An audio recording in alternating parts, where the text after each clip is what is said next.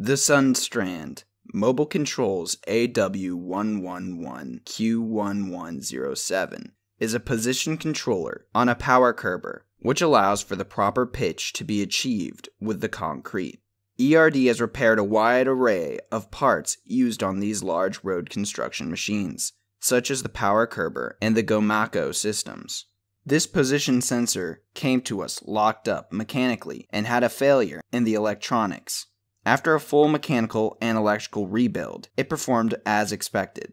The video shows the sensor hooked up and is being monitored on our oscilloscope. At ERD, we work on a wide array of transducers, including encoders, so if you have any needs in that area, please contact us.